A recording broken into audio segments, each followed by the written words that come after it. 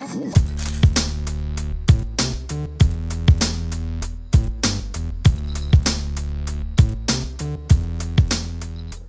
right. Fuck yeah. Damn it. Damn, man, I have one rule. Thank you guys for joining us on today's episode of Unemployable Podcast. Today we have a special guest with us, Mark Longenecker. Thank you for joining us, man. For those who don't know, Mark owns Endless Summer Tattoo in Cocoa Beach, Florida, and we're super happy to have you here with us, man. I'm honored to be here. I'm so stoked. When I got a text that you guys were interested in having me. I was all about it. Yeah, a lot of my friends, like I'll be like, oh, where do you guest shop or guest spot? What shops do you go to? Your name came up a lot, which is cool, man. You know, especially, you know, obviously when people you like, friends are like, oh, hey, yo, I go to his shop, I guest spot, I have a good time. I'm like, oh, that's good news, you know? Yeah, I mean, I'm all about it. Any excuse to come to Cocoa Beach is a good excuse, you know, and, for a long time, I even had a guest artist apartment attached to my shop. That's cool. Really taking care of the guest artists, and I think I was getting a little bit taken advantage of at times. Like, so I can just go stay in Cocoa Beach for free. Right. I wasn't charging and stuff, and I started. Eventually, I didn't call it the guest artist apartment. I called it the tattoo artists cheat on their wives apartment. So I didn't really want to encourage too much of that. I like the name. It just rolls off the tongue. Because they'd show up with their wife on the first guest spot, and then they'd show up with their girlfriend on the second guest spot. Yeah. Side chick on the third. Yeah, it definitely brings a lot of people when you have more to offer as far as a guest artist accommodations. Yeah, we've actually thought about doing that here because we have all these, you know, apartments above and stuff, but I always liked that concept, you know, especially when guests come and it sounds the same for you. I really like to treat them like a guest, you know, like, hey, let me take care of you in this way or whatever way I can that makes sense, you know, like bring your wife, bring your other girlfriend, whatever, we got you, you know, because I've definitely been to shops where maybe I didn't feel welcome or like a guest, or sometimes there's just that vibe, you know what I mean? Sometimes you walk into a shop and everyone's like scared to talk to you or like too cool, and you kind of spend the whole trip not interacting. Have you had that experience? Oh, yeah. I did one in Vegas, and it was like I had to wait for the person to stop tattooing, and they were like giving me a look like, I'll be done when I'm done, and then I was like, well, I got an appointment, and then there's another person waiting when I was done. Like, it was pretty crazy. But yeah, when I bring people, I really offer them the Cocoa Beach experience. I try to take them paddleboarding. That's cool. I always make videos of them paddleboarding, like through this like mangrove tunnel of like trails. Yeah, like you have to get really low on the paddleboard to get through, and I'll be filming them or take them surfing if there's waves, and so that I really try to give them a Cocoa Beach experience. Nice, and I that stuff matters. You know, every time we've gone anywhere and like the owner or even fellow artists take time to do something, even if it's like one night at dinner, I feel like it makes all the difference. Right. Let alone like taking them out on the water, you know, doing paddleboarding, whatever. Yeah. I thought we were cool for taking ours to like Top Golf. That'll show you. Yeah. A good time. Yeah. I mean, nothing beats Lahal, dude. No. Yeah. So we're going Top Golf tonight? Is that what I hear? Yeah. Yeah, Cam said he's paying, so I'm stoked about it. And how long you had the shop? I opened up around 2003. Yeah. 2004. Officially opened by, like, I started driving back and forth from Fort Lauderdale here to Cocoa Beach. I was working on the weekends at Bruce Bart Tattoo. And then during the week, I was opening my shop. And it took a while to get everything going, and I had no money. Yeah. I remember asking, trying to get loans, and even asking my parents for money, and they laughed. And they're like, sounds like you shouldn't be opening a shop if you don't have money. They're like, money for what? A tattoo shop? Yeah, and they're like, you need to go back and save up your money. I was like, no, this needs to happen now. Yeah. And but I made it work with credit cards, and you know, and that's a hard part in the beginning is banks aren't going to give you money if you don't have a successful business to show that's making money. Yeah. You know, now that I have a over 10-year business, that's what they look for. You know, but yeah, I was driving back and forth Fort Lauderdale, getting that drive down in like less than 2 hours sometimes, and got it open. And I worked 7 days a week, living in the back of the shop. Like I said, I had that apartment, and I was able to save my money and get more people in there and build up to what it is today. That's cool, man. It was really cool. So originally that was like a little beach cottage, and it was a freestanding building, and I loved it. So we had, people could pull their RVs up, and people put tents in the back. Yeah. You could have events and put tents out front and lots of parking. But I never owned that building. So about 5 years ago, I ended up buying a building actually in downtown. Nice. And now it's got more foot traffic, and everyone can see it. So the location moved? Mm-hmm. Cool. It's only about a block and a half difference, but it makes all the difference in the world because everyone's walking around the area that I'm in. Yeah. Really nobody's walking by unless they're like some drunk dudes that were walking to the gas station to buy some beer from the beach. And those weren't always the best walk-ins. Right. And everyone like has a walk-in's a walk-in, man. Yeah, now I see like people park to go to the beach, and there's like girls changing, getting in their bikinis right in front of the shop all the time, and there's a strip club across the street. I watch the sunset over it every night. It's beautiful. Yeah. Picture perfect. Yeah. Right. What I always wanted in my life.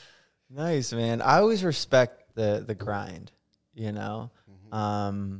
I can definitely relate to that, and like, seeing anyone or hearing about anyone like doing whatever it takes to get what they want is cool, And it sounds like you went through that, you know. So that's badass. 7 days a week, living in the back, like that's when you're not paying rent at your place, then you can actually save up. I was able to put down money on a house. Cool. And buy a house. That was like one of the smartest things I did when I got to Cocoa Beach. Yeah. And then that built up equity, and then I was able to buy a better house. Right. And buy my shop. And it's like people don't understand like all that work that went into it and all that time, blood, sweat, and tears. They just think like that I came from money. Or, like I had no money. I had no friends. I didn't know anybody. People want to try to use that against me and be like, think I'm rich or something. But everything I did, I made on my own. It's all self-made, Yeah.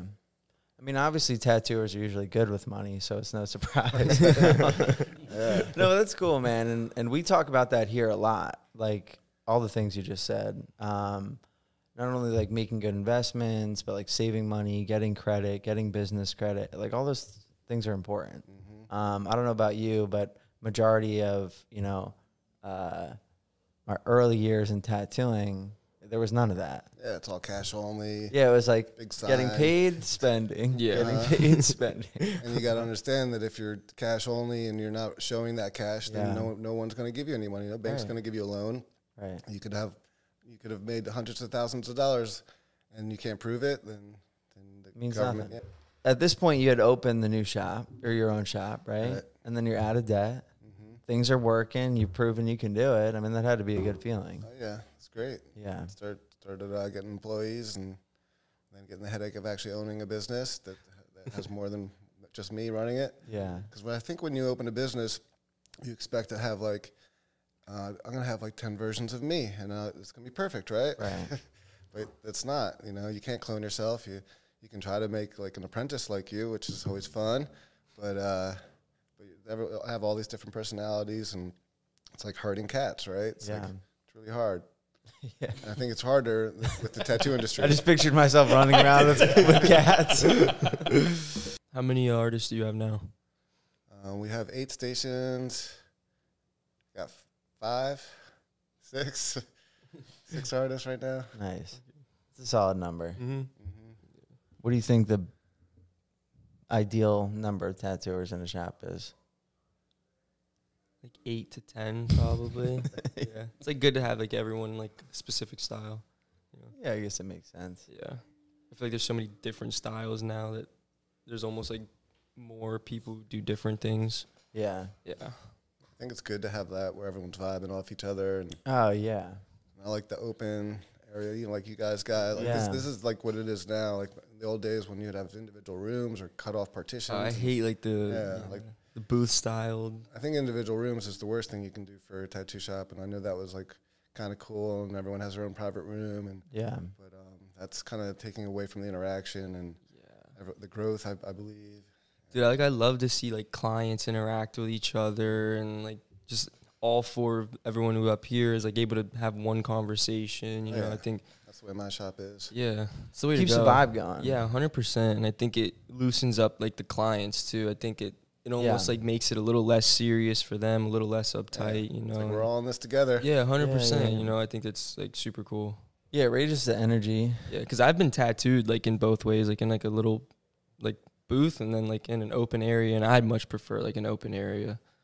Yeah, sometimes I don't want to be like stuck in a room with my client alone. Yeah. You know, you know what I mean? Yeah, sometimes like your coworkers, everyone tattooing around you is like your escape from your client sometimes. Yeah. Or sometimes it takes the pressure off the client from like talking or like making conversation that they really don't want to. Mm-hmm. Like if you're just kind of chatting it up with the boys or whatever. Exactly. So you've been tattooing a long time. Mm-hmm. How long? I'm getting close to 30 years. Oh yeah, dude. Yeah. So I guess I graduated high school in 91, college in 95, and shortly started tattooing right after that. After college? Mm-hmm. What did you go to college for? Graphic design. Okay. Down at College of Art and Design. Yeah. And I was doing a lot of T-shirt design, and that caught the eye of one of my friends' parents, who they lived in Key West, and they ran Margaritaville, and they also did all the T-shirts for Jimmy Buffett. Cool. And they were looking for something new because all their shirts kind of had that kind of old school hand-drawn look, and I had like Photoshop under my belt. I was learning like Photoshop 1 back in those days. And Yeah. Damn. like I remember Head of the even game. people like who graduated, but when I got there, the people who graduated were coming back to learn Photoshop because they weren't getting jobs because they needed to learn Photoshop. And I was learning it, and I was excited. And but I was doing like making a lot of T-shirts and selling them at raves and stuff like that back in the day, or different events. And one of my friends wore my shirt back to Key West, and I caught the eye of his parents, and they're like, well, who's making these cool shirts? And it's like my friend, Mark. And so I set up an interview and got the job to go to Key West. Nice. And so I was drawing stuff like Jimmy Buffett style designs. And, you know, in the beginning, I was like, this is epic. I get to go to Key West, but I also wasn't a huge Jimmy Buffett fan. And I was like, you know, kind of a skater, punk rock, and I was into that kind of, like, I like skateboard art, and I couldn't see how I could do both. Then I realized you can, you know? Yeah. And I can make it my own. I think that's really what birthed my style, because I kind of fought it, and I was like, well, I get to work for Jimmy Buffett. This is a big name, but I don't really want to draw another parrot drinking a margarita. Just about to say, I'm sick of these parrots, man. Sitting in a hammock on the beach or something. Right. And now I love doing that kind of stuff. And of course, you're not going to do it if you don't love it, right? So then I had to like make myself love it. I told myself that, like, if I keep fighting this, I'm not going to do good art. If I accept it and like really like learn about it and see what this big craze is about, why are people so attracted to this Jimmy Buffett guy and what he's talking about? Because I don't really know much more than Cheeseburger in Paradise and those typical songs. And then what really got me into him was when I realized what a true gangster he really is, right? Like, this guy is OG. Like, and at the time I'm listening, back in those days, I'm listening to gangster rap and stuff, and I'm like, these are the gangsters, you know, like Ice Cube and all these people.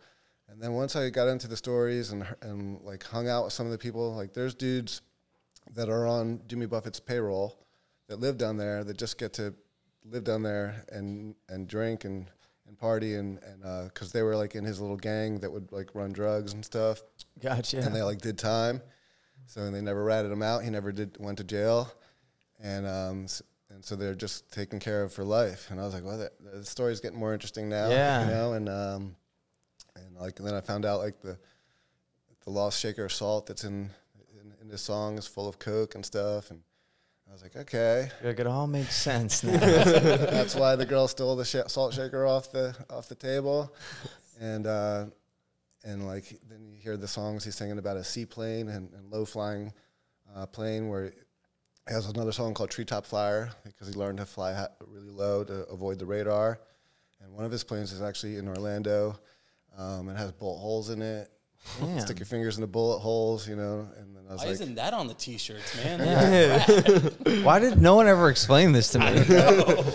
so now it gets more exciting, right? Now you almost want to listen to a Jimmy Buffett song. And then once I did start listening to him, I was like listening to the words, and he's telling his stories, and he's not this amazing singer with his great vocal talent. He's an awesome storyteller. Yeah. And so I got really into it, and then my artwork showed, and like now I can express it through the artwork, and my love of tropical style almost made me feel like the same kind of a journey that I went on, because Jimmy Buffett wasn't born in Jamaica or one of these tropical islands or Key West, you know. I think he was like an Alabama guy who came down and really loved it. So I'm a New Jersey guy, came down, you know, I was like, when I grew up, like thinking about a palm tree, like living with a palm tree, that's like vacation, that's paradise, right?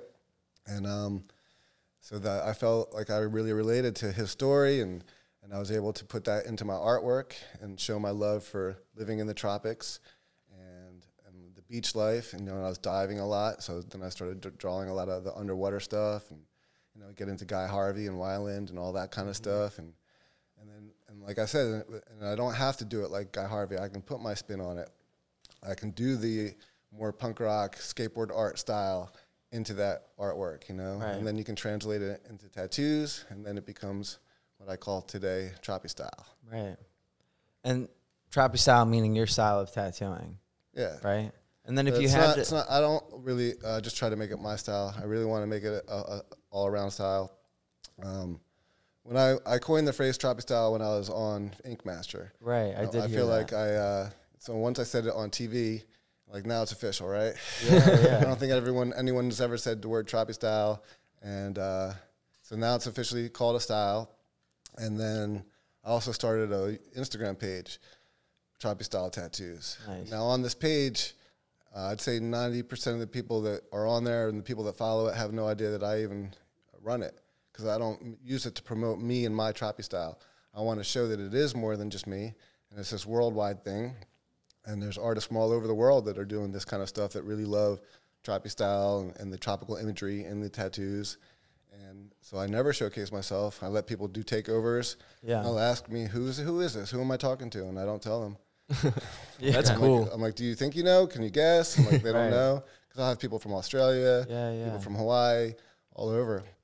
And so it really is a thing and a style. And it's like, it could be arguable. It's not really a style. It's just tropical imagery. Like, you can do it in a neo-trad style. You can do it in a traditional style. You can do it in more of a Japanese style. But I think if you look at the page, you'll see it is its actual own style. And if you live in a tropical place like Florida, like, I think it should be added to the contest. Yeah. And in like the Orlando show or the Miami show, like, it should have a troppy style category. Yeah. From like what I've seen, it's got like not like a specific color palette, but like more colors that are used. Like, there's a lot of like sunset-y colors, you know, ocean-y colors. Yeah, like it's very like definitely very bright. Yeah, you know. The way I originally described it is like, because I also put a lot of love and time into learning Japanese and how that works and the backgrounds, and especially the background formulas. And so I used the idea of like a Japanese sleeve instead of a koi fish, and a Hanya mask. It would be a shark and an octopus or a sea turtle, but you still kind of use the finger waves. You can still use some of the coin clouds and wind swirls and stuff. And that's like my perception of the way that I try to do Troppy style. But it goes beyond that. Like kind of incorporating some of those in the background and then using tropical images in the forefront? Yeah. Nice. So it's funny. So I proposed that idea to the guy who taught me a lot of the Japanese. Yeah. And I was so I went from Key West to Miami, and I was working at Tattoos by Lou. Yeah. And also, that was associated with Ken Cameron's shop. And my friend was at Ken Cameron's, and he was doing a full back piece on me, and he was sick. He was like, basically, like Ken had mentored him and showed him all the Japanese tricks, and so I would just hang out with him all the time and watercolor with him and I would bring him all my drawings, and he would help me figure it out, especially the background. And then when I was getting my back piece, I'd bring out like my week's worth of drawings. So I'm like, can you help me with this? Help me with this. And so we got pretty close, and I proposed that idea to him at one point after he did my back piece, and I'd always have to like bring a bottle of sake to paint with him. And I think we were like a bottle of sake in. That was like what I had to have to do to learn from him. And I was like, this is my new idea. I want to go back to my roots of tropical stuff, and and I'll incorporate that in here. And he's like, I didn't show you all this Japanese tradition just for you to fuck it up, right? Yeah.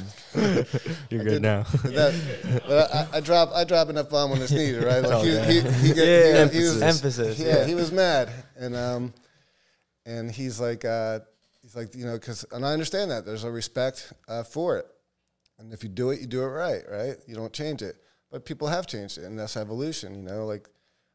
I see all sorts of people like putting their spin on Japanese, and it's cool. Yeah. And you know, and I'm not Japanese. I'm here in America, and we're doing our version.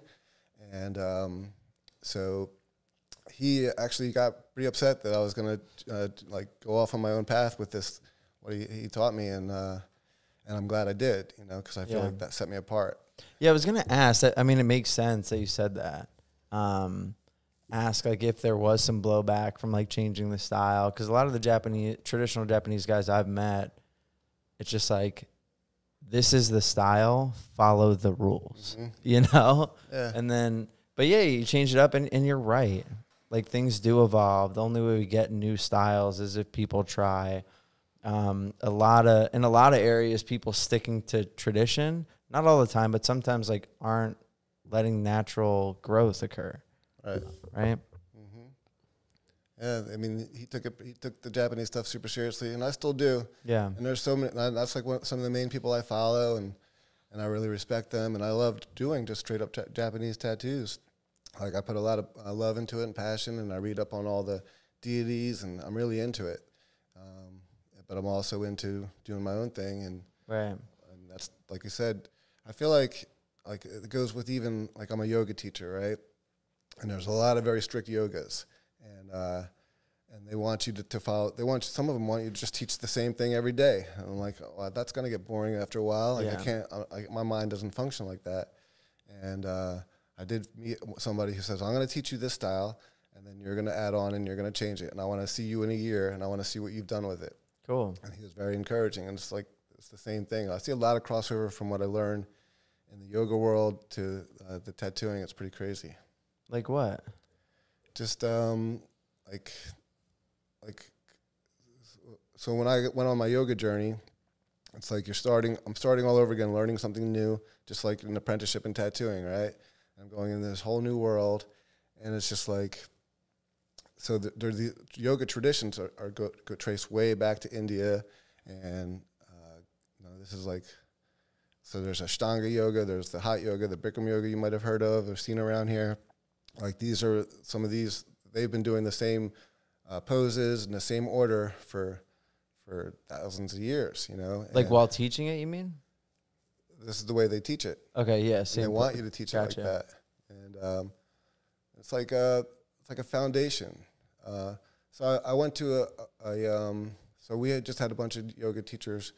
They just graduated from my where I teach, and they all got to teach at my yoga studio. And I went to a couple of them, and two of them were like really badass, and then one of them, the girl kind of struggled, and I could tell she wanted to like impress and do all these crazy moves, and all I kept thinking is like, why don't you just stick with the foundation? Like, I know you were taught the foundation if you went through this training. It's the same thing with tattooing, right? Like, if you don't learn the foundation of tattooing, if you just go into some crazy style without ever learning how to outline, like, without learning the basics, then you're not gonna excel. And like, there's a foundation of ways to teach yoga, and then you build off of that. There's a foundation of laying down a good solid outline of a tattoo, and then where to shade off the line from there, and then learning from there. And so I just see crossovers in the industries all the time. Yeah, that makes sense. And if you try to showboat and like be too crazy in the beginning, then you're not, and you didn't really do your homework and learn all the basics, you're not going to excel. Right. You ever done yoga, Cam? No, I haven't. Never? Have you? Yeah, you should give I've heard it's very good for you. I just haven't like gotten around to. I'm like open to it. I just haven't gotten around to doing it really.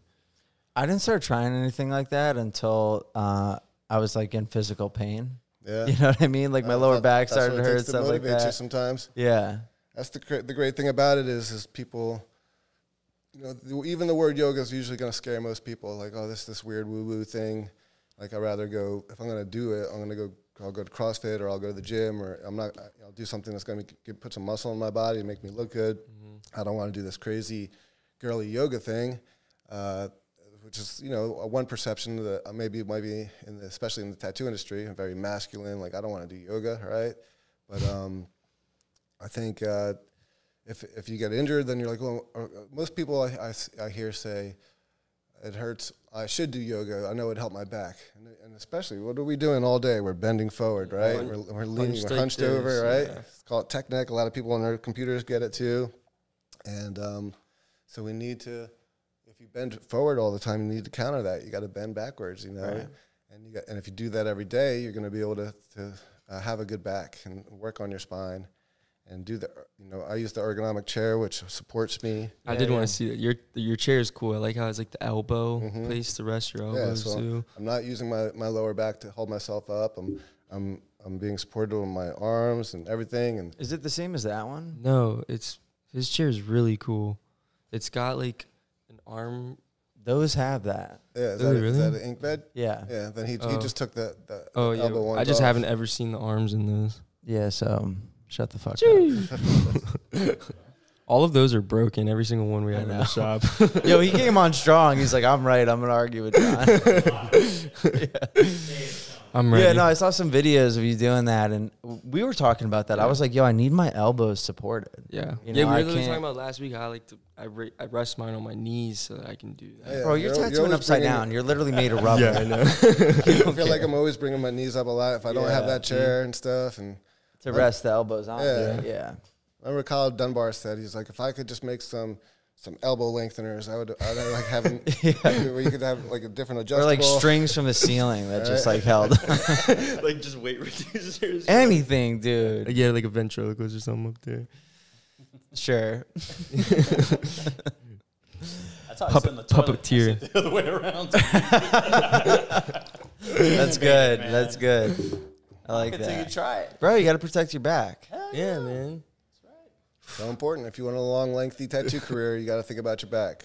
Yeah. And that's what I teach yoga at all the tattoo conventions too. Nice. And I get into that, and that's usually what I open with. Like, what's the hashtag, crooked lines, or crooked spines. Oh, crooked spine, crooked lines, something like that. Perfect lines, or it's like it's basically that you're bragging clean lines, crooked spines. Yeah, or something clean like lines, that. crooked spines. So you're bragging that you're gonna sacrifice your back for this perfect tattoo, Right. which is like so fun to say, right? In your first 5 years of tattooing, 10 years of tattooing. Yeah, when it doesn't hurt, you're like, oh look, I'm doing it, But you don't have to do that. You just need to take care of your back, and like if you do yoga every day before you do a long session like that, and I can go 6, 7 hours, 10 hours of tattooing all the time, and people are like, oh, I can only go a couple hours. I can't even look at the same thing for that long. I really get focused, so I feel like yoga teaches me to stay focused and stay in the moment and really work on that tattoo. It teaches me what to do with my breathing. Teaches me what to do with my back. Like, you're in for this long haul on this tattoo, and it's a long journey, and yoga's really helped me. So I just teach it at every tattoo convention. I'm in the gym, and usually it starts off on a Friday with a few people. And by Sunday, the word's out, and they all know the gym I'm teaching it at, or sometimes, like Hell City, I actually teach it on the floor for everybody. Like, of course, Derb's he's all about it. Right. And because he kind of teaches some of that stuff too. And cool. How to keep your back good for a tattoo artist. And he's a jiu-jitsu guy. Like, it's not a hard sell on a jiu-jitsu person to, hey, you got to stretch. Like, such a spiritual form of like MMA. It's like super spiritual. Every jiu-jitsu starts with like 10-minute stretch. So they're already into it. They're already so flexible too. Like, when jiu-jitsu people come into my yoga classes, they're good. Yeah. And the other dude that's always really good is that guy Alakazam. You ever seen that dude? No. He's always at the Villain Arch shows, so he's like contortionist. Okay. Yeah, so he gets super involved with the yoga? Oh, yeah, if he knows I'm doing it, he'll be there, and I'll be like, look at this guy. Yeah. he like pulls himself master level. Yeah. He can like pull himself through a racquetball racket on stage and stuff and do all these crazy moves. So yeah, he's fun to have this like double jointed contortionist in your class. Yeah. I always wondered how people like that figured out they were good. Like, maybe I should do this. Like, something happens in life, and they're like, I might have a career in this. Yeah. Figure out I can go through a racket net or something. Yeah, you're like, I'm double jointed everywhere. So college, apprenticeship, moved down here, or you did the apprenticeship down here? Did the apprenticeship in Key West. Key West. You said you bounced around South Florida a little bit, move up to Cocoa, open the shop, start hiring employees. At what point did you start getting involved with the show? Was that way later? With Inkmaster? Yeah. So I started seeing the build up of that probably at the tattoo conventions. Inkmaster Like advertising it? Oh, okay. Like, Inkmaster Row, yeah. And I remember like just getting so mad originally, like about the show. About the row being the row being like the most popular row. Like everyone's just only. Like, I'm not even about. gonna walk down this fucking row. You could barely walk, and it was like that. There's the happening bar that you can't get a drink at, and here's like tumbleweeds blowing down my row, and it's like, and I'm like, I was just so mad. I was like, I put all this time and dedicated my life to tattooing, and these guys that maybe have tattooed half the time as me that happen to be on TV are getting all the attention, and people are buying their shirts, and I was like, I was just feeling all this negative energy. Yeah, like I worked 7 days a week. I was tattooing the drunk bums. I did it all. And then, so those are kind of awakening moments, and you have to keep looking at those times that you get mad and you become that guy, and you would never want to become that guy, right? Every time. So now I feel like I sound like that guy that I heard that was like, yeah, these tattoo magazines, they're ruining the tattoo industry, right? Oh, the internet ruined the tattoo industry. It's like there's always something that the older guy is complaining about, this newer thing that he's not keeping up with. So I was like, why am I getting so mad about these Inkmaster people? And at that time, it was more the other shows. There was like Tattoo Titans and Best Ink, and they were all on the same row together. And but they just called it Inkmaster Row. But so that kind of motivated me. I was like, well, if this is what you need to do to succeed and get your name out there and get the people over to your booth, I can sit here and hate on it, or I can get after it.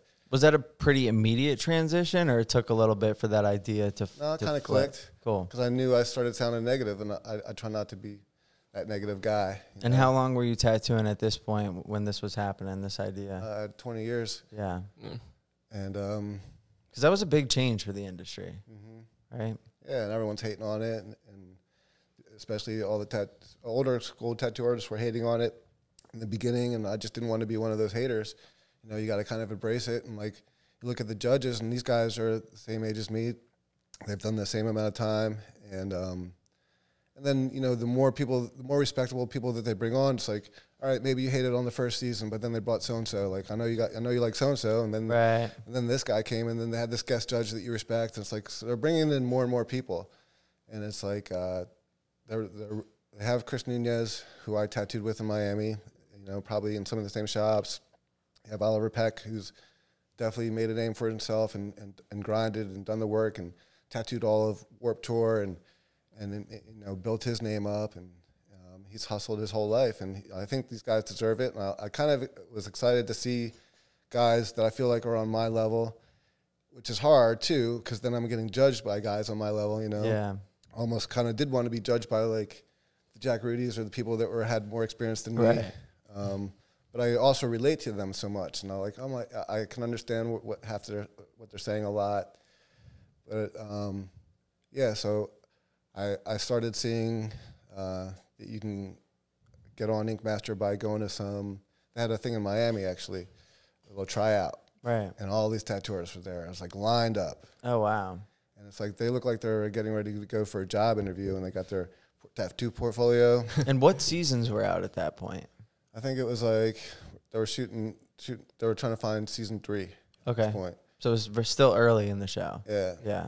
And they were advertising that you could come and possibly get on the show to make it through these tryouts. So I showed up in this long line, and I know half the people in the line from the tattoo convention circuit and stuff, and I'm standing there with my surfboard that I painted, Yeah. And they're like, why would you bring that? And I was like, so I can look different from all you guys. Yeah. Now, when you saw people like in the line, was it very much like, hey, like cool, like you're trying this too? Or was there any like embarrassment or like feeling like, oh, like I'm, you know, coming into this when I used to talk shit about it? Like, what was the vibe of like seeing other tattooers there? I'm sure it was probably all the same people that were talking shit about it just a week ago. Like, well, maybe I need to get on this thing. Right.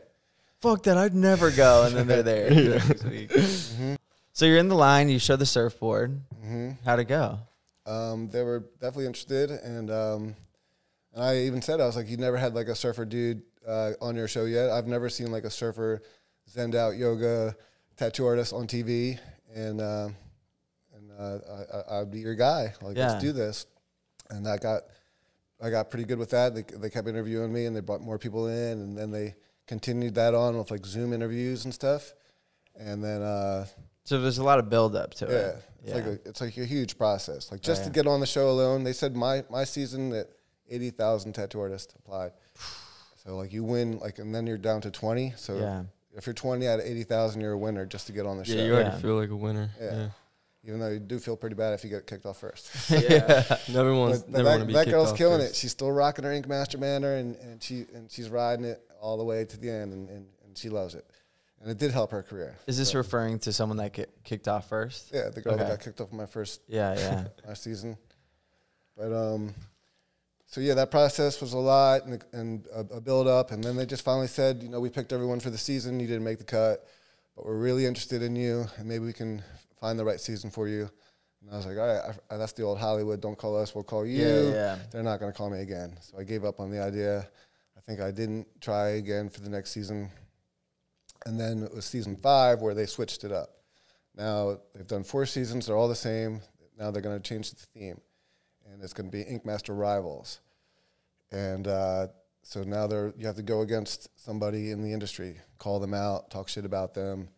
And so then they already had their heart set on this guy, Ryan Eternal. Like, good-looking guy, looks like a badass. It's like built like a brick shit house. Like, they put him in a leather vest to make him even look more like a biker and stuff. Emphasize that. Yeah, and they're like, who you want to go against? And he's like, Mark Longenecker would be my first choice. And they're like, perfect. We've been looking for the time that we can bring him in. Did you guys know each other prior to the show? Mm-hmm. Okay. Yeah, because we had. I mean, the rivalry that we talk about on the show is real stuff. Gotcha. You know, it's built off of real feelings. Yeah. We didn't really, like, want to kill each other. Right. But we had to dig up some of those emotions from when we did hate each other. Right. To play off of that. And so going into the show, you guys already had this rivalry going. Yeah. I mean, there's really just like a beef about a contest where he judged, and I got mad. I felt like somebody from his shop won, and I thought that I should have won. Like favoritism shit that we see all the fucking time. Yeah. And that's wild. I've never heard of that happen. So like if like I kind of had to go back to that every time, like, and think about that, like go back to that feeling when they wanted me to be mad at him, you know? Right. It's hard. Like I don't stay mad at people anyway. Right. Even like my worst enemies, I barely can hold a grudge for like 2 weeks. So. So I did have to keep like playing off of that and going back to those emotions. And that's like heavily encouraged by like the show. Oh yeah, like people are like even the photos and promo photos. They're like, how come like every photo I've ever seen of you, you're smiling like that big cheesy big grill, and like and it's like you're so mad. Like even one of the promo photos are like, who can make their neck veins stick out? And I was like working out a lot at the time. I was like, I can do it. And so I got to be the guy that had my neck veins come out, and like another guy coming at me, and so it was always like it was never like, and especially those first seasons, like we couldn't joke, we couldn't laugh, we couldn't. It's very they just wanted you to talk shit and hate on each other and keep that rivalry going. Was that what you expected going into the show? Or what did you expect? I don't know. I mean, I really tried to do my homework, and I tried to talk to as many people as possible to get my head ready for it. Had you known people that had been on the show? Oh yeah. All right, cool. So I asked all of them, and you know, I asked them like how they prepared their heads and what to be ready for. So I thought I had a good idea of what was going to happen, and I wasn't prepared at all. It was the most stressful thing I ever did in my entire life. Did they give you accurate advice, and then it just... Yeah. And even the 2 guys on my season were helping me, like, because they had already been there, and they're like, look, we already went through a season. Like, this is what you're going to need to do. And they were giving me advice. They're like, it's rough. Yeah. Like, I honestly feel like, so there's the control room, right? Where all the magic happens. And I feel like, and then there they can listen to everything. There's microphones in every room. You're always mic'd up half the time anyway. If you're not mic'd up, they can hear you. That's tough. There's usually a cameraman running around from the moment you wake up till the moment you go to bed. They know what's going on. They're listening to your phone calls. They have a room where you can, they want you to go in to go talk to your wife on Skype. Yeah. Then they're really going to know what's going on. So I didn't really want to get into all that, because I would see somebody would go talk to their wife, and then they would come back upset. Oh, my kid's in the hospital, all right? And then the next time you got to talk to them, like, you have to bring that up, you know, or you have to, oh, your wife's getting ready to leave you. I heard you might be losing your house. Like, all these things are happening, like, and you're gone for 3 months, and bad stuff happens, like in the real world, you know. And if they can use that and bring that in, then they do. They do, yeah. So I tried to keep my blinders on, and not, like, I really was focusing on the competition, and but I feel like there's somebody in the control room that's like a paid, like, psychiatrist or psychologist or somebody who's like, how are we going to make these people snap? Yeah. And then I felt like I was focused on a lot because I wouldn't snap, and I was really, like, I was the zenned out surfer dude, right? So that was their goal all season, was to get you to snap. Yeah. So if we can make the guy who screams every episode and throws a chair do it again, who cares? But if we can make this guy scream and go punch somebody or choke him out, then that's TV gold, right? Mm-hmm. So I felt like then I became that person that they really wanted to make snap. Did you realize that soon into shooting the show? Like, oh, they're gunning for me. Mm-hmm. I'm the one. You're like, great. I mean, they put me in the bottom every single episode almost. Yeah. It's crazy. Yeah. But I watched it, yeah. You watched the whole season? Mm-hmm. I felt like I watched enough to, like, get the vibe, but at the same time, like, I'm watching this and I'm assuming, like, this isn't you, or, like, anyone I'm seeing, like, it's this exaggerated version. Yeah, I went back and pretty much rewatched the show after our episode with Tyler, and it kind of gave me, like, a different perspective on the host show. So I feel like I kind of, like, view it differently than the average person would, because I already know all of it's like a facade. And that had to be tough, though. I would go nuts if I had no privacy like that. Mm-hmm. Like, one day I'd be like, fuck this. They want you to snap. Yeah. So everything's being messed with. Your sleep's being messed with. Your food's being messed with. I think Tyler said all that. Yeah. So that's like one of the first things they asked me. So I'm vegetarian now, but so if I was vegetarian, if I would have said that, of course they would have been feeding me meat the whole time. But, that's crazy. But I wasn't. I was actually paleo. I'd be like, I hate cheeseburgers. Mm-hmm. So I'm actually paleo at that time. And so they didn't understand, or it felt like they didn't understand, but they just finally said, so what don't you eat, which was the trap, right? Yeah. It's like, well, you know, I know we're filming in New Jersey. I don't want to sit here and eat subs and pizza all day. I can't eat all the carbs. I want to focus on fruits, vegetables, and protein. And they're like, okay. So, like, first day of filming is a long day, and everyone's, like, upset and wondering when we get to eat, and getting cranky, and finally, they pull me aside. Mark, it's a good time for you to probably eat while all this other stuff's going on. And they put me in a room, and it's all subs. And I was like, what? You know, and I'm talking to the mic. I was like, I told you not to give me subs. And it's just, you know, so many subs, and it's not that many. And I was like, whatever. And I eat all the meat out of the subs. That's the only thing I can eat. And then they send in another crew of dudes. And they're like, what the fuck? We're eating bread sandwiches. Mark, why would you do this to us? We're supposed to survive off of bread sandwiches, and we're arguing. I'm like, this is what they gave me, blah, blah. Hold on. We got to shoot another scene. And then we go, like, out on the couch, and they're like, they're ready, bring them out. They watch it, like, from another room.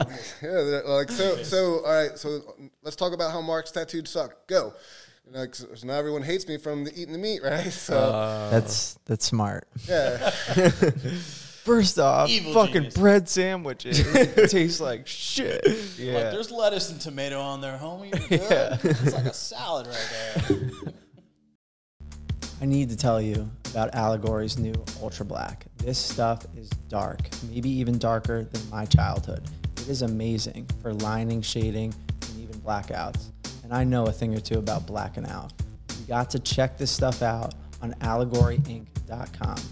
Use discount code unemployable for 20% off. Again, go to allegoryinc.com, check out their new Ultra Black, and use discount code unemployable for 20% off.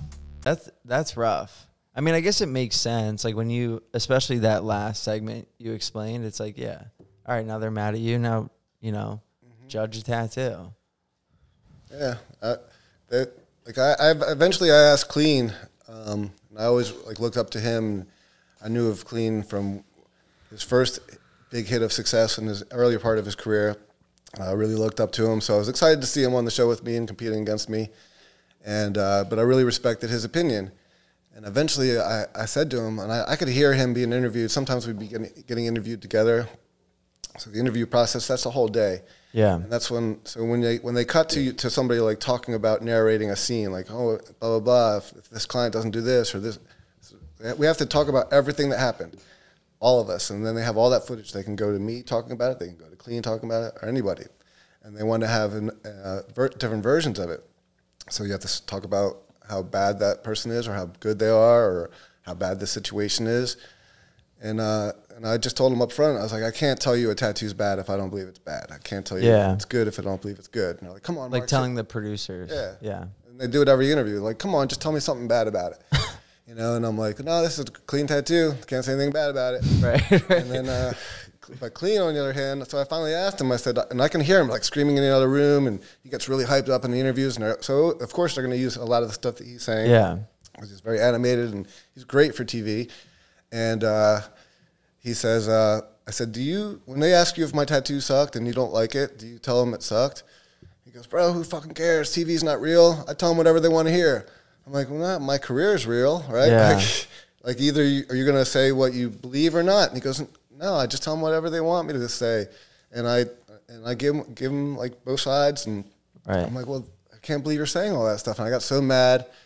And then they're like, so who's going to go against Clean? No one's going to go against Clean. And it was hard. Like, he's very witty. He's very sharp. Yeah. Like, he's going to have a better comeback to anything you say at all times, right? He's just got them all, like, in the back of his head. He's been saving them his whole life. and his tattoos back it up, right? His tattoos are awesome. Solid. So, like, what can you really say to him? But now I got something mad about. So they put me in the room with him, and I kind of start saying that. I said, you know, I liked your opinion, but I'm not going to listen to you anymore. I'm not going to let you affect my mood and the way that I tattoo. And I'm going back to the way it was before I got on the show and trying to focus on my tattoos and not letting all this other stuff get into my head. And I'm like, you're just a self-absorbed piece of shit, asshole person. Yeah, something to those lines. And they're like, we got it. Yeah, they're like, we got it. Like somebody talks shit to the big dog. Yeah. And then. So they in the actual show, I think he probably had some good comebacks, and they may have shown that. But in the commercials, like building up to watching it, like next on Ink Master, they'll show me like saying that, and then there's a whole nother scene that's not even. It's like 2 episodes later where he wins and he gets himself into the finale. Right. And this is a big moment, right? And it's emotional. Like, and I didn't really want to cry. I kind of made that promise to myself, like, don't get too emotional on the show. I don't want to be known for like crying on the show. And he didn't either. Like, he's a tough guy. Yeah. And but this is a big moment. Like, they're like, all right, Clean, you're in. You're 100% going to the finale. All these other 3 guys got to battle it out, Mark and them. And so what do you think, Clean? And he's like kind of choked up, and he's like, I can see he's kind of doesn't want to talk because he might get emotional. Yeah. And I keep trying to get something out of him. He won't talk. In the meantime, me and Clean are super close. Like, we're waking up early, we're working out, we're going to the gym, we're doing yoga, we're painting all night. They know we're best friends, and they're like, all right, let's have Mark talk to him. And they would use me a lot because I was really good friends with all these people. Right. Right. So they put me in a room with him by himself again, and I happened to be wearing the same clothes from that other conversation. Yeah. And he says, they're like, ask him about his dad. His dad's in, I didn't know his dad's in the hospital. Right. Ask him about his kids and how that's going to make them feel. So I was like, this is so great. You made it. All this hard work. You're going to be in the finale. How are your kids going to feel? And he's like, immediately starts crying. He's like, I made my machines and I do it for the kids and I inscribed it on the bottom of my machines. And he's like, they're going to be so proud. And I'm going to show them if you want to work for something, you can do it. And he's like broing down and crying on my shoulder. And I was like, what about your dad? And he's like, oh, it gets even more emotional, Yeah. And then, so they would prep you and be like, okay, go talk to Clean. Yeah. And did Clean know that? If you went into a scene and you didn't get prepped, you know that they're coming after you. Yeah. I got you. They're leaving you in the blue. But by this conversation, you guys have been on the show for a little bit, so you kind of understand how everything's working. Yeah. Right? Yeah. So anyway, now they have these two scenes. They have me calling him a piece of shit, and then they have him crying. And so then next on Ink Master, they cut me, calling him a piece of shit. And then this crying. Self-absorbed piece of shit.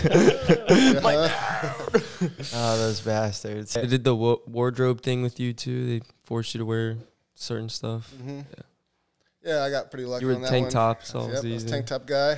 Yeah. That's I guess Tyler got to be tank top guy after that. Yeah. But there's been a tank top guy every season since. Yeah, I mean, there's wife beater guy and tank top guy. Clean was wife beater guy. Yeah. I was tank top guy. I always liked to wear hats. I didn't get to wear a hat because there's already a hat beard guy. So I was kind of upset about that. But yeah, my wardrobe wasn't too far off from what I wear. I really wear more surf trunks. They always had me in a pair of shorts, actual shorts, and then flip flops all the time. Yeah. So I didn't mind. You're comfortable. Yeah, it was freezing a lot yeah. on set, but that also worked out for the outside. We'd go outside. Dudes the dude that had to wear the bow tie and the pants and the suspenders and all that, he was sweating because you have to stay in character even outside. Yeah. And I would thrive outside. A lot of the outside challenges I would win.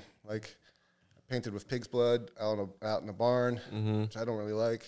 Right. But I won. Everyone's complaining it's hot. Painted headphones with Clean. We both won. We got to have our headphones made by Monster. Oh yeah. Headphones. So, but overall, the Ink Master, I did good. The idea is to make it to the end, right? Right. And you don't want to go home in the first episode. Right. I'm in every single episode, so that's what I feel is an achievement. Right. You maximize the results on the show. Mm-hmm. I made it to the end, and when the dude who barely beat me into the finale actually won, that's when I really realized I was like, I can't believe I actually could have won this thing. Yeah. Yeah. But so the dude who beat me, and it looks like he's not going to beat me. If you watch, they want you on the edge of your seat every episode, right? Right. At the end, don't send him home. So they're not. So when he beat me, and he came from, it was Jason Claydon. He was already in the season before, and they got paid to come back, right? So they had this kind of feeling we're going to be in the finale. They're not going to pay us to come back just to kick us off after a couple episodes. And so it came down to me and him, and they were like, we want these birds. We want some dynamic birds. And they even came over and why don't you put it in flight or put its wings out? And I did what they wanted, and then they nitpicked some feathers, and his was just little bird on this guy's older skin with some blown out lines, and so if you look, if I just show you those two tattoos, which I actually did, I put them side by side, and I was hanging out with him on his birthday, and we went to some bars. Yeah. I was like, which one? And the people that remember the episode are like, oh, that one's the winner. I'm like, no, if you've never seen it, which one would you pick? So a lot of, and he's like, why are you being a sore loser? I'm like, you won $100,000. Let me have my moment, right? Yeah. Let me just have tonight. Yeah, I'm not asking for money. But yeah, so yeah, he beat me and he got into the finale, and I didn't think he's going to win. I thought for sure Clean was going to win, and I think all of America thought Clean was going to win. But you can't give it to the person you think's going to win, because then you can bring that's part of Ink Master I strategy. think they knew he was coming back for sure. Yeah, you get to bring him back. Yeah. And he gets to try again. And he ended up becoming the most ever aired tattoo artist on Tattoo TV. He got back so many times. Yeah. Yeah. Yeah. And like I said, he's perfect for it. He's very entertaining. Right. He's funny. He's like witty. He's a good tattoo artist. Mm-hmm.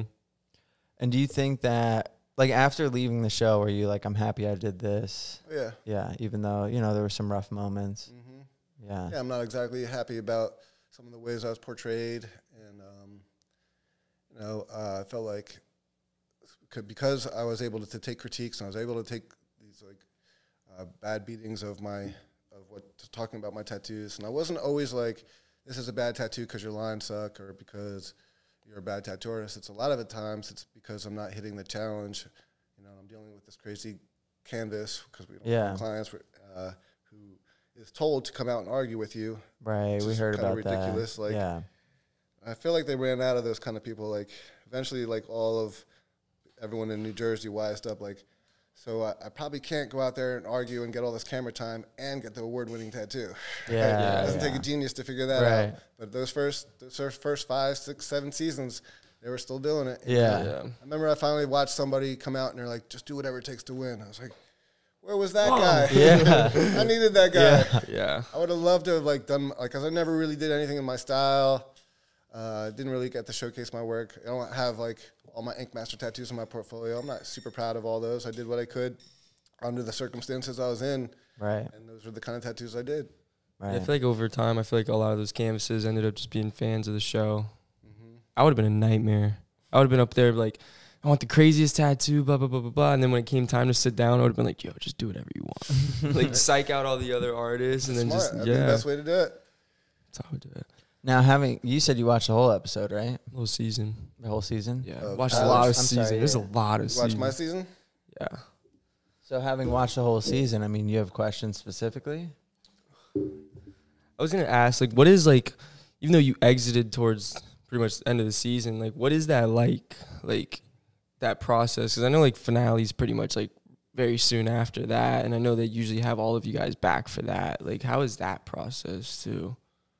Well, the finale's like, that was fun. It was like one big party in New York. Yeah. And that whole thing is live, so it all had to be scripted, which I wasn't a huge fan of. Nothing was really ever scripted before that. And they told me the lines. I didn't realize that the girl that was going to come after me, that I got to say something to, actually had a final say, had a new line. Like, they didn't tell me that, you know.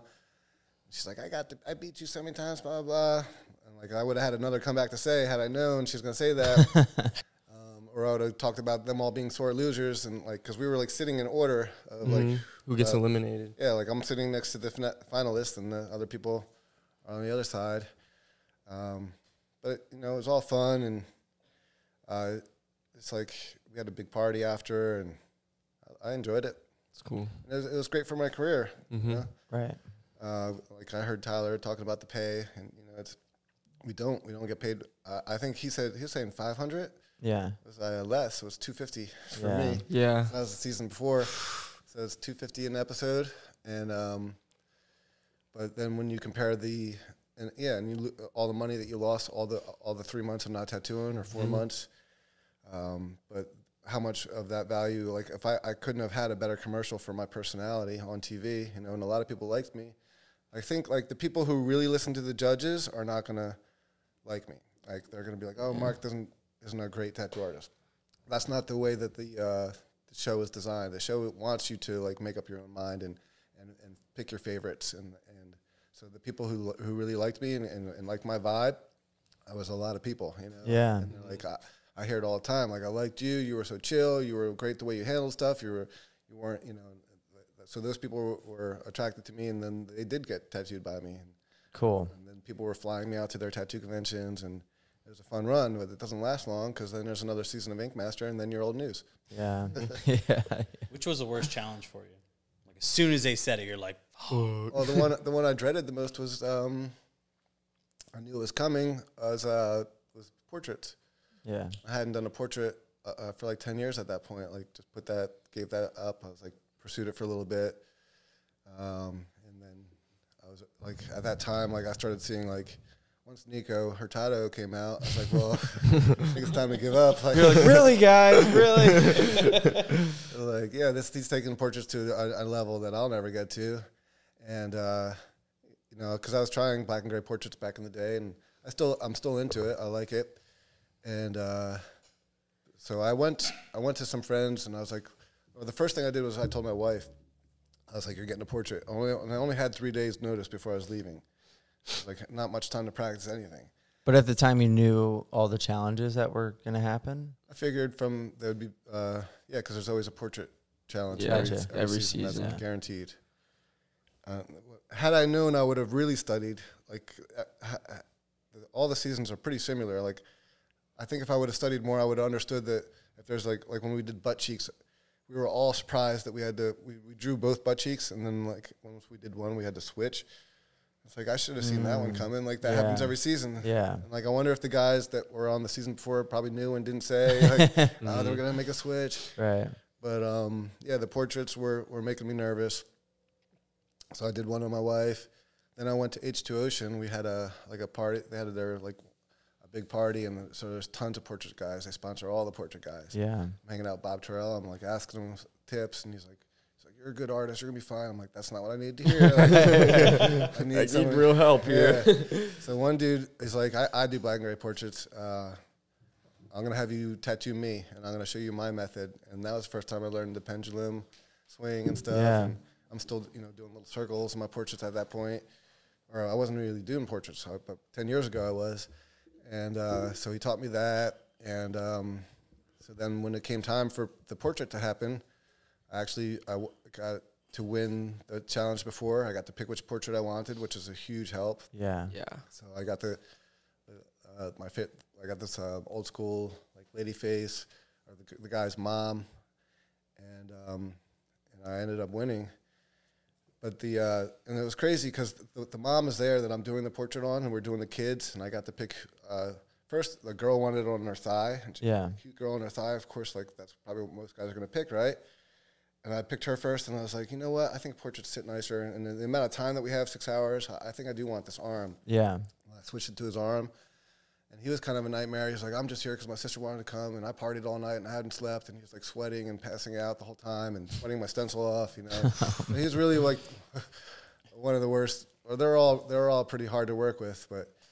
And then they would send the mom out, and I'm like, how dumb do you have to be? And the mom would come mess with me, and she's like, my hair doesn't look like that. I'm like, are you trying to make me mess up your son's portrait? Yeah. Just because the producers told you? Okay, I'll fuck it up.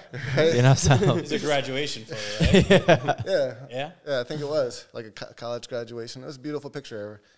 And and I ended up, that was at the end, and ended up winning that, and that got me in like I was like, okay, maybe I can win this thing. Got me going again. Like, I needed these little confidence boosts because it was just constantly everyone beat me down. It's nice to win like the one thing you were worried about too. Mm-hmm. It's like, I feel really good. Yeah, and the judges gave me props. So, like, they don't care to see you do the stuff that you're good at. They want to see you do. They like the versatility. They stress that super heavily. And that got, but it was only the next episode that now I had 3 guest judges come out. I had Nico, Mike Rubendahl, and some other girl from England. It's just pretty spicy. And so now there's like more guest judges than there's artists left. There's 3 of them, and then the other 3, so there's 6, and there's like 4 artists or 5 artists left.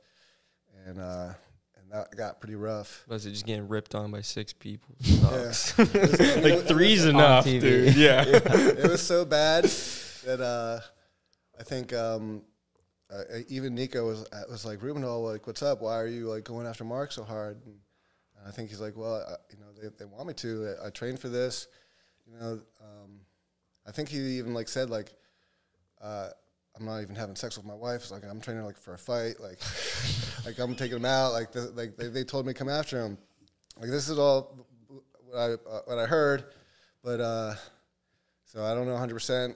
And I still love and respect. He's like some of my favorite tattooists in the world, of course. But like when he came out, and he first saw me, I like stood up and I took my glove off. I'm like, oh, it's good to see you, Mike. And I shook his hand.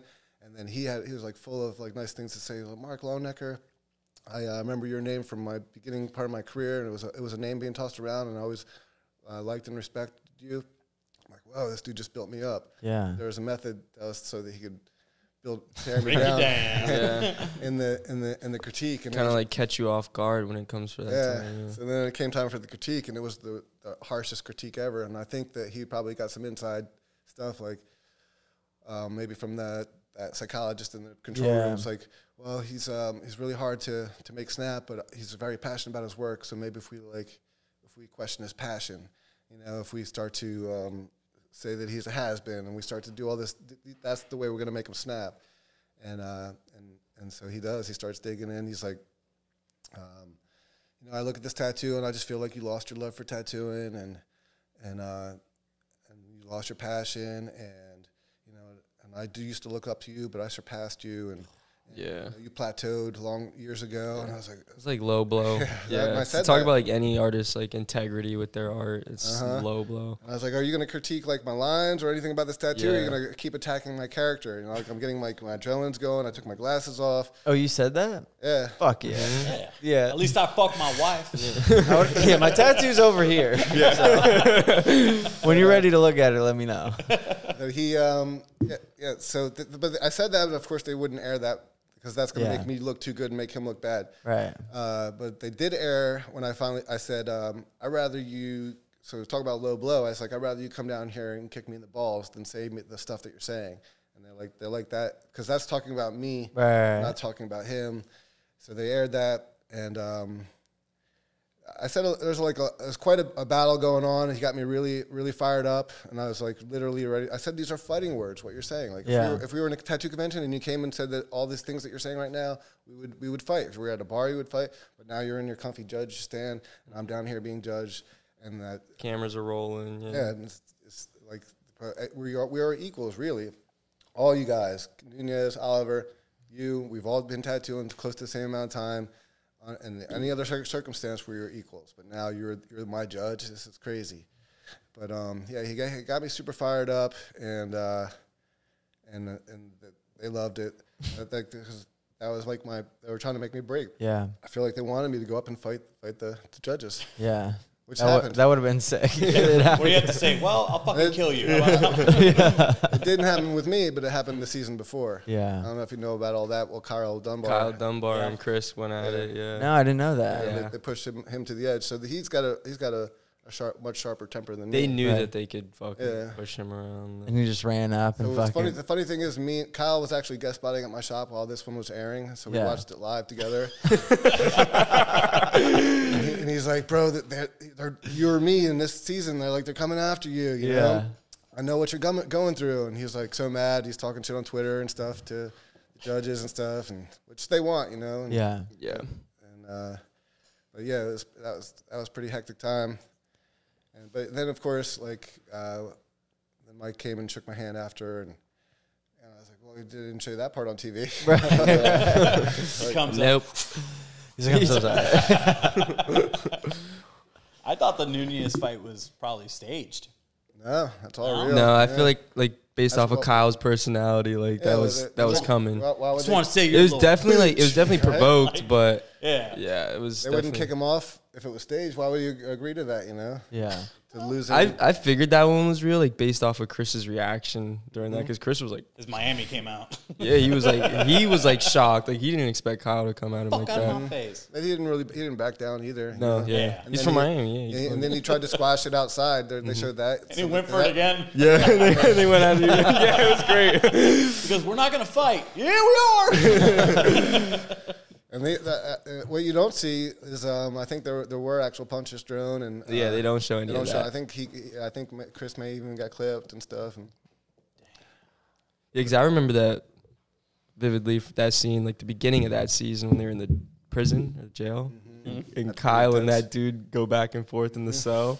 That dude's like, "You're in my cell." He's like, "I don't give a fuck." I was like, "Yo, this dude's coming for the heat this season." Give me your pocket. Yeah. No, honestly, I think it's kind of that ship has sailed. It's definitely different now. The caliber's so much. Have you watched the new season at all? I didn't see the newest one. I know it's like that was all sick artists and stuff. Yeah, it's like the caliber is just like it's crazy. I don't know how much that does for your career anymore. Yeah. Either I feel like it was only established artists on it already. So it's like I definitely think it's changed now. I feel like the new thing is the Johns. Yeah. Like TikTok's row. killing it right now. Yeah. TikTok row is more important than Ink Master row in the tattoo convention right now. Definitely making more than $250 a week too. YouTube bro. Good one, Cam. Sorry. Like I make nothing. Yeah, they've done a lot of seasons. A lot of people have been on. I'm sure there's like still fans of the show. That was going to be my question though. Like, you think it's worth it? You're happy you did it. Of course. It sounds like, you know, you said it impacted the career, which is great. And I'm sure people recognize you from the show. It's easy to talk bad about the terrible experience we went through, but you know, overall, it was like I even heard when you were talking to Tyler, he's like, yeah, it was. He had eventually he just said it was good for him in his career, and yeah. But it's like, of course, we want to bitch about what we went through because it was like hell. You know, we went through war. Right. I feel like I really feel bonded with the people on my season, like we're war buddies. You know? Yeah. What do you? It could be mildly compared to an apprenticeship. Like apprenticeships suck. Yeah. You but know, that end goal. but they give you I would a almost career. compare it to like going into the military, like beat you down to nothing and bring you back up again. Like it feels like boot camp kind of stuff, you know. I could relate it to like therapeutic rehabs I was in. Yeah, but when you go through like tough times like that, you get close to the people you're in there with, you know, because they understand. They went through it together. You could talk about it. Some of those critiques are still in my mind when I'm doing when I'm pulling a line. Like, I feel like Oliver's over my shoulder with his toothpick poking me in my ear. Like, what you working on? Make sure that line connects. Don't come back to it later. Yeah. Dude, he was actually my favorite part of that fight with Nunez. He's on the side like, oh, like, this is rad. Oh, man. And then one thing I wanted to talk about with you, because you talked about, like, on the shop being critiqued and the word plateau came up, and I feel like that's something that as time goes on, I'm always battling. Like, don't stay stagnant. Stay inspired. So your whole career, like right now, Cam is trying to become relevant, right? Yeah. And so you're building up. I want to be relevant. I want to be relevant. And then if you become something, there's always the people behind you, right? And it's like, so it never stops. And then you just, now you're chasing like, I want to stay relevant. And then it's like, but all these new things are happening in the industry. The industry's moving like a freight train, right? It's not slowing down. So it's like, if you say, I don't want to use the iPad, or I don't want to use these dildo machines, or, you know, then, okay, now you're starting to go back down, right? Yeah. Or you keep going with it. I don't want to be on Ink Master, that's blah, blah, blah. So it's, you either evolve or you get left behind. And I'm definitely don't want to be one of those dudes. Yeah. Because it can happen. Like, sometimes, like, I'll get stagnant, and I'm like, okay, I got to get back up, and then I get stagnant. It's like a constant battle. I don't know if that's how it is for you. Yeah. And then what are you doing today or now to not let that happen? I just try to, I definitely, like, I try to keep up with everything. Yeah. I want to know what's cool and what's hip and what's winning the contest and what's getting all the likes. Like, as much as you say, I don't care about the likes, or I don't care about who's being shared on this page. Like, you kind of have to if you want to stay relevant, right? Right. It's part of the job now. Yeah, it's so important. Well, you know, a big part of me says, well, if I just keep focusing on what I'm doing, then and people will like it, and then maybe my shit will be cool again, or, you know, but it doesn't always work like that. Maybe I can incorporate the shit that's cool over here into my tattoo, right? Maybe I should do that sparkle technique. Maybe I should do a little sticker peel over here or something. I don't know. Yeah. You have to keep up with, like, what's everyone's feeling. And I feel like you have to stay open-minded, right? Yeah. We're definitely in like the trendy times right now. Oh yeah. Yeah. And it's and it important sucks because because I've seen like a lot of my old head friends, or like people that were, you know, senior when I was starting, fall behind because they stayed closed-minded. They weren't about it. So I was thinking about that. So you said you were at Silver on the Mount? Yeah. So I remember that booth. Like, I remember the old Fort Lauderdale tattoo conventions, right? Yeah.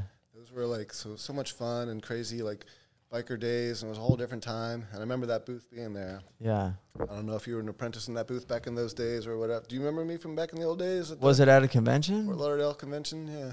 No, I don't. Florida? No, I definitely was not allowed to go to a convention at that time. I was probably in the shop dressed as an elf or something, you know, being abused. Gotcha. Yeah. Well, yeah, so I think about like all those people from the old South Florida show. I don't see 95% of those people anymore. All the people that were like fun and big names and winning contests, like the whole convention scene just changes every like 5 years. Like all the hot new hip kids or the crew that's winning all the contests or the fun crew that's at the bar, like that changes and evolves. And so do you remember that I used to, or ever hear about that I used to make margaritas at the tattoo conventions? I used to make Longeneckeritas. No. Damn, no, we're missing out. I would have remembered that, yeah. So that... So you probably would have stayed away from it because you're sober, but... This is a reputation that I built for myself that I look back at these days and I'm like, if I could change... Like I kind of would rather have been remembered for sick-ass tattoos than at least you remembered. than being the party guy. Yeah. But, you know, it definitely... Like, I never had a problem getting people to remember me or to get my name out there, to do the shirts or the stickers. Like I was giving... My first few conventions, I was giving away Jägermeister bottles with my card on it. Nice. And I was like, you want a card? And they're like, yeah, I'll take 3 cards. Yeah. You know? my wife wants a card too. Yeah. And they're the little mini ones. And people still have them. And they're like, I got it at my station. That's so cool. That was genius, you know. Nobody cares about Jägermeister anymore. But that was like the hottest thing, like that 30 years ago or whatever, 25 years ago. And so I'm always being creative. And that was another thing that my friend who taught me a lot about Japanese tattoos, one thing he hit me with that really sunk in and hit me hard was, he's like, you got everyone's attention, now you got to show them something, all right? Yeah. So that's like, okay, I need to do sick tattoos more than I need to get people to remember my name. Right. It's like that's the balance that I have to always mess with. And the other people, but then there's all the people doing sick tattoos that aren't good at promoting themselves. You know? Yeah. And, like when you stumble across that person on Instagram and you're like, this is amazing. Yeah, he's got like 3,000 why have I never followers? heard about this person? You know? Yeah, there's going to always be those people, and they kind of need like an agent or a boss that works for them as an agent that helps promote them and get them the clients and stuff. And because they're so focused on their creativity and their artwork, they're not really focused. But there's creativity in making a TikTok, right? Yeah. You can, you want to fight that. You want to hate on it. You want to be like, oh, I'm a tattoo artist. Why do I got to make this real now? Like, this is your chance to make your own commercial about yourself. Like, dude, we hate on it the most. Right? Like, we do them, and it's part of the game. It's creativity. Yeah. Like, I loved when I was in art school and I got to mess with cameras and edit. Like, that was fun. Yeah. You know? I enjoy taking pictures of my tattoos and stuff. It's just another part of the process, you know? Yeah. Right, and you can, like, lean into it and work with it, or you can fight it, right? Yeah. And there's definitely been times, like, where, you know, I fought the iPad when it came out. I was like, I don't want to fucking use that thing. I'm not, like, a digital creator. I'm not a digital designer. I didn't fight the iPad because I came from, like, right. I think, honestly, that's the best thing that's happened to tattooing. Yeah. Better than the machines. It makes the cleanest stencils. You know, because I before the iPad, I was like, I'm a freehand guy. I'm going to focus on that. Yeah. And I was like, whoa, look at the stencils you can make on this iPad. It's way better than any Sharpie or Micron marker stencil that you made on your tracing paper, right? Yeah, great. You can print it out 3 times. Yeah, fuck it up.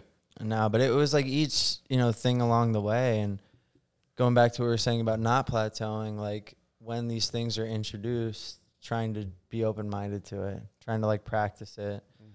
You know, it could be the iPad, it could be rotary machines, pen style, it could be social media advertising, it could be AI, like, whatever it is. Like, all right, let me try this. Let me see if it works, you know, rather than, no, I'm going to fight it, and then that's the thing that hits, and now you're behind everyone. Because I fought the iPad, and then, like, everyone at the shop was using the iPad, you know, and I didn't know how to use it. And I was like, fine, I'll use a fucking iPad. And then these, like, junior artists, maybe compared to me, are advancing extremely. And I'm still trying to figure out how to create a new layer and Procreate or whatever. Something I find myself fighting with now is anime, right? Yeah. It's like, oh, I'm not an anime guy. I don't watch the anime. And if that's what's the hottest thing, and there's anime conventions and people are just blowing up on doing anime tattoos. It's like, all right, so do I need to step back and be like, this isn't me? It's not going to be my authentic self if I do something that's not me. But is it not me? The guy who focused majority of his career on learning Japanese and has such a love for Japanese tattoos. Anime is pretty much Japanese. It's kind of is me. It's just like I need to just take that one more step and delve into watching the movies, because I don't want to draw it if I don't know it and I haven't watched the movie. So like that's another step that I probably should take. You know, maybe we'll see some troppy anime, dude. Exactly.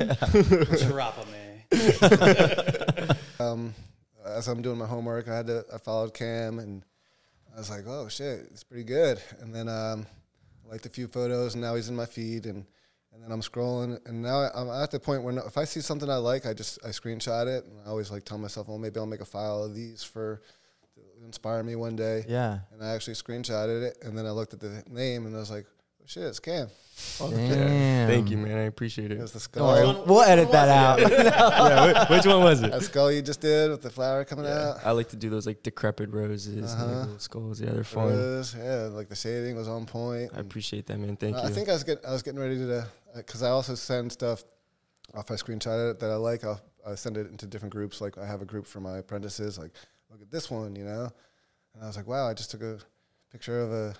And I don't really consider you an apprentice anymore, honestly. How long have you been tattooing? About a year and a couple months. Okay. So I guess you are, but the quality of work you're doing. And I like the fact that you still claim that you're an apprentice under him, and I think that's a great honor. Forever an apprentice. Yeah. And but also, like, when I introduced my apprentice, who's been tattooing a year now, I was like, I don't want to keep calling him apprentice and making people nervous. So I say he's a junior tattooer, like kind of upgraded his name. Tattoo, And but yeah, you are an apprentice, and it's an honor to be John's apprentice. And you're killing it. Very lucky. Yeah, I appreciate it, man. Wow, this shirt is actually really nice. If you haven't already, you need to check out themodelcitizenapparel.com. It has the best tattoo clothing I've ever seen. And I'm quite a critic when it comes to fashion, clothing, whatever. The design has to be cool, and the material has to be comfortable, at least form-fitting. They have a range of styles from vintage to modern. They're continuing to work with new artists, featuring new designs and articles of clothing. You need to check out this company, themodelcitizenapparel.com, or you can check out their social media, which is Model Citizen Apparel. It's the best. So back in the day, you want to get in the magazines, right? I heard you guys talk about that before. Mm-hmm. This was the Instagram before. That was like you made it, like back in the day. Well, this one I'm not proud of. I brought the stuff that makes fun of me, really. So I'm trying to make it. I'm trying to get in magazines at this point, right? I'm trying to get a magazine spread. This doesn't count. What year is this? This is context? Like, I don't know. It's over 20 years ago, maybe 25, 30. Like I started 30 years ago, and I started probably trying to get in magazines about a good 5 years after that. But so this is tattoos for men. So, like I said, I'm trying to get my stuff in magazines, but the photographers are taking pictures of me and asking to take pictures of me at tattoo conventions. I'm like, well, here's a start, right? Yeah. But I had a few pictures that I didn't like. Like I remember I just got a piece underneath my belly button, and I pulled my pants down to show it. And I thought they were taking a picture of the piece, and it was a whole picture of me kind of pulling my pants down.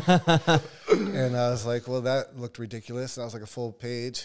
And then another one, I got my arms done, and I held my arms together, and it kind of looked like this, like, hey. Yeah. And I thought they were taking pictures of the tattoo.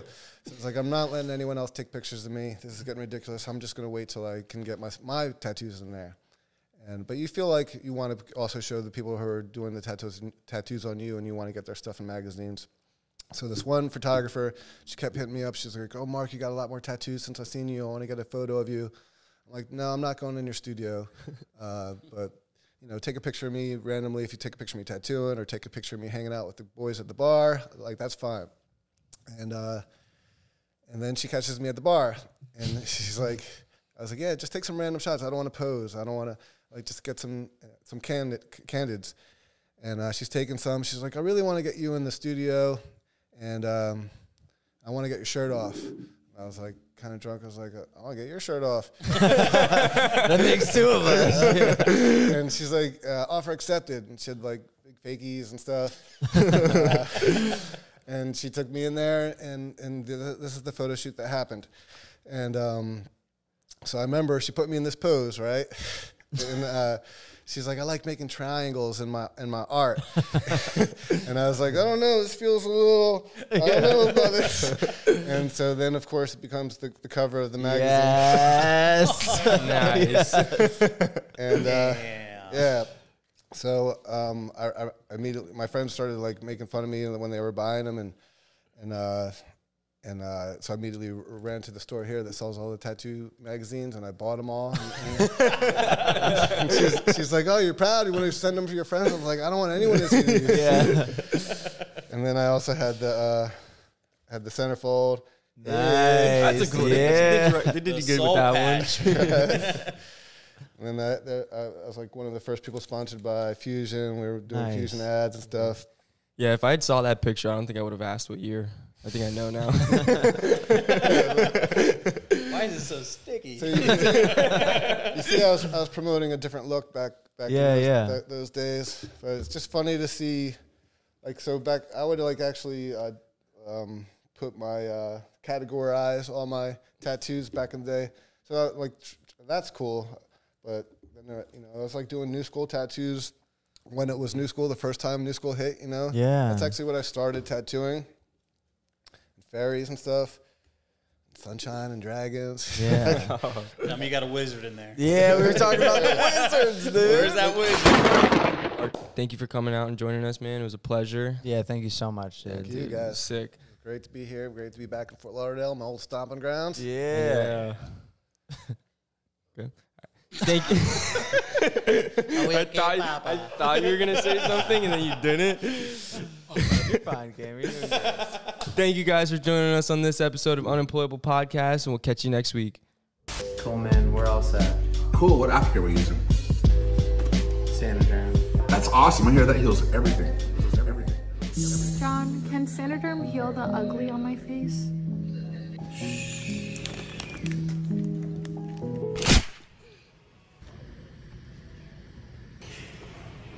Are you f***ing serious?